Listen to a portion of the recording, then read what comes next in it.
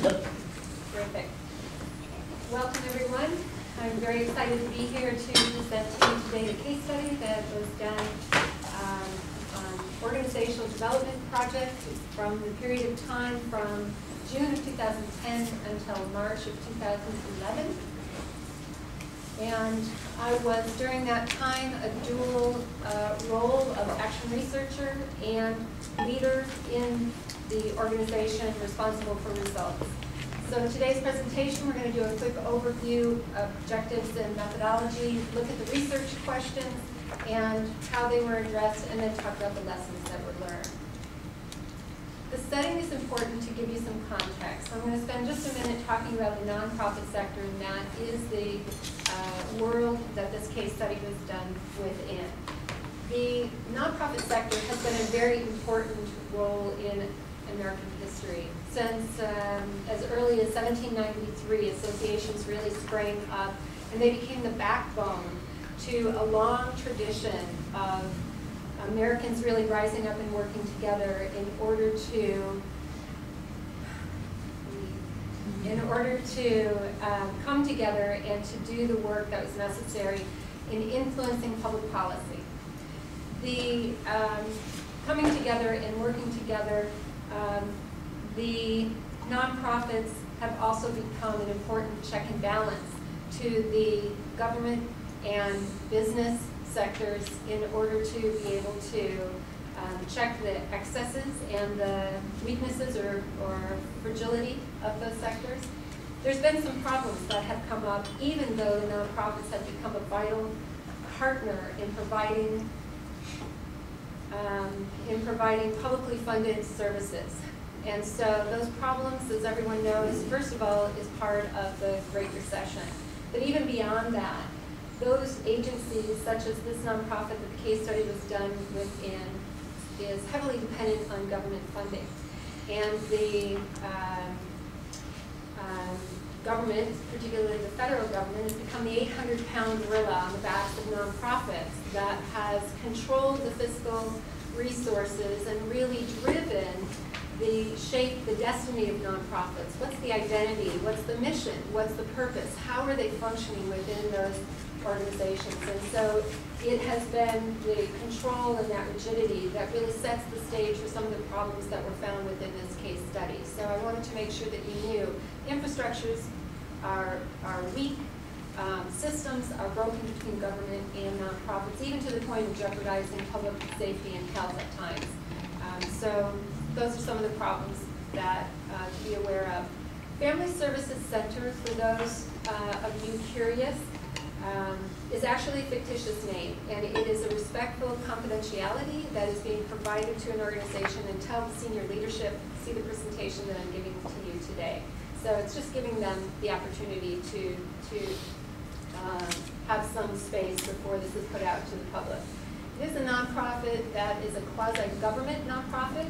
Quasi-government, very dependent on government funds, and so you'll see the statistics are high, grants and contracts of the government, serving a large number of people annually in multiple counties here in the Northwest, and has been for quite a number of years.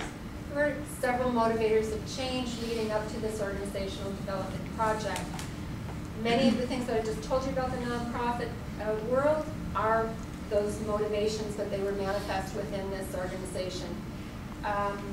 Misalignments, areas of concern, priorities that should have been taken care of and been high priority were set aside, primarily because as the agency got into crisis mode, it continued in crisis mode, and that has become the norm rather than resolving issues and then moving back to stabilizing. And so it's been this constant process. One of the most significant motivators of change, however, has been the lack of financial leadership. And so it's important to identify that the financial leadership within this organization over the past several years has been several individuals with very high levels of financial expertise.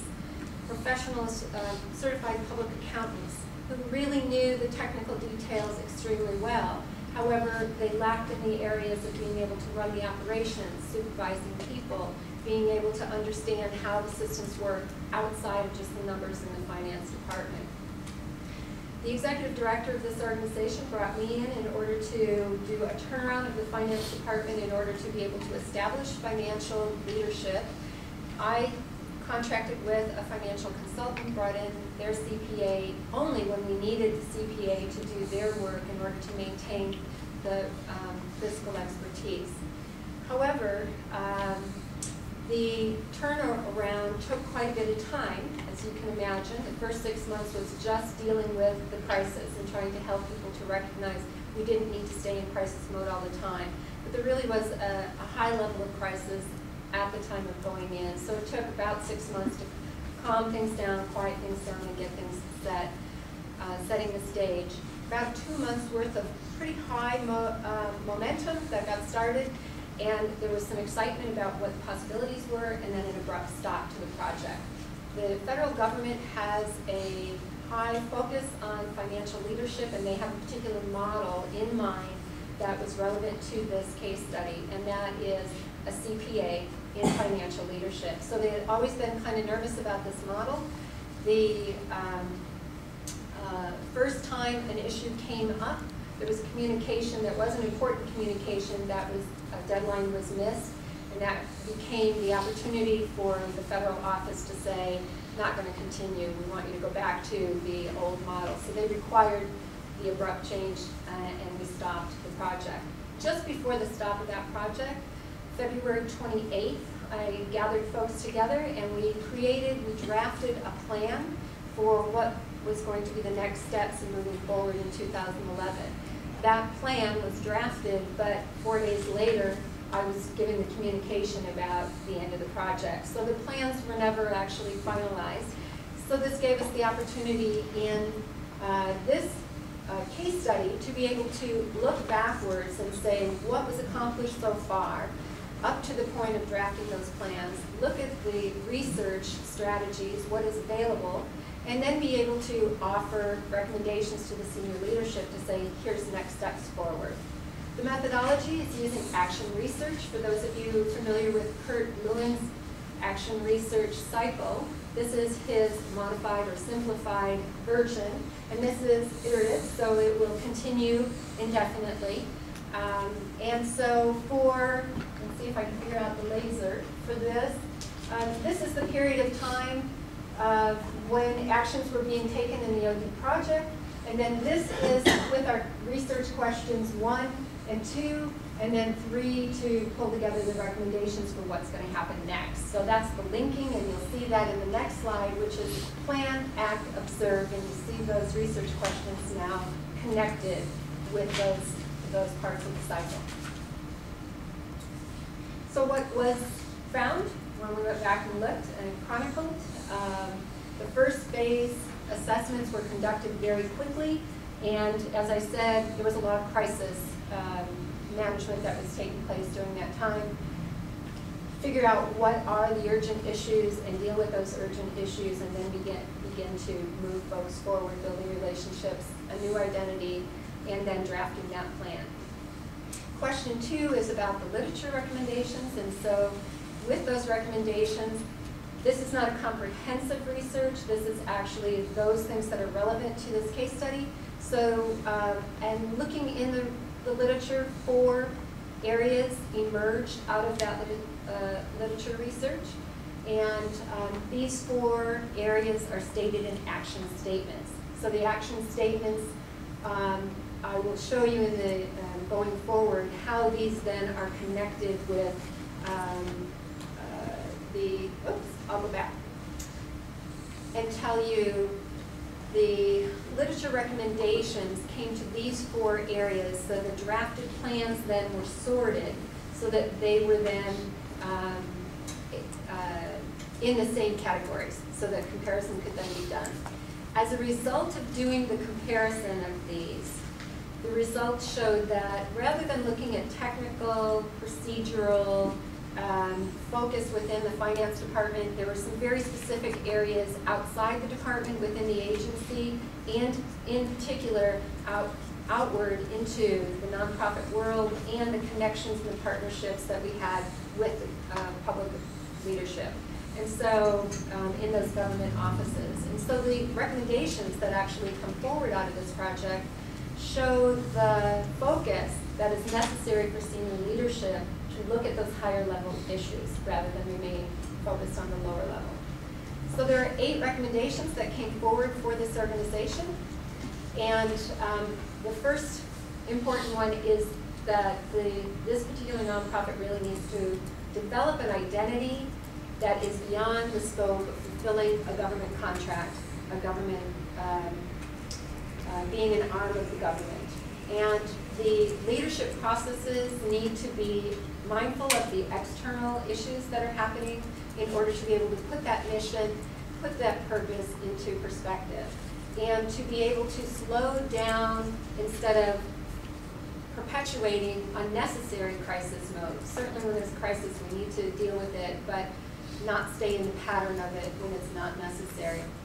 Developing a capacity, not only at the senior leadership, but to go to the managers and to the supervisors and be able to build their capacity for being able to handle today's wicked problems, the really complicated things that are not going to be quick, easy fixes, but to be able to understand how the issues that they're dealing with actually will be able to deal with the problems on a much larger scale. And there is a recommendation to modernize their structures to the 21st century. Many of the processes and the methods being used are really outdated and are holding back the agency in many ways. And so that's the first 4. And the last 4, using action research by training people within the organization to be able to equip them to understand how they can influence those problems that they bump into, and how they also are able to do something about them and to work with others and be innovative and fix those problems themselves quickly. There's a need, there's a recommendation here in order to build a more solid environment and climate of trust and productive relationships. There was a residue left over of a really deep fear in this organization, and so it's necessary, I thought it was necessary to have a recommendation about really building that trust and productive relationships, resiliency as well. The next 7th recommendation is about establishing an innovative and adaptive approach. Rather than fixing the old, being reactive to the things that are happening, moving the approach forward and saying, how are we going to adapt, be innovative, and move forward? And that certainly goes right into the final recommendation, which is making a solid commitment, really building and maintaining a solid commitment to that unwavering commitment to creating real impact rather than just perpetuating the same old services, the same old methods of using things. And so, lessons learned. The nonprofit organizations are really important to be able to continue to have our vital partnerships between our public leaders in all different organizations, and to be able to partner together effectively for the publicly funded services, and to be able to do that in a way that we provide collaborative approaches, sustainable, innovative activities that really provide impact and create legacy. Why is it important that we do this? It's important because the future is really in our hands, and we hold that responsibility. So that's the end of the presentation, and I'm open to any questions that you might have.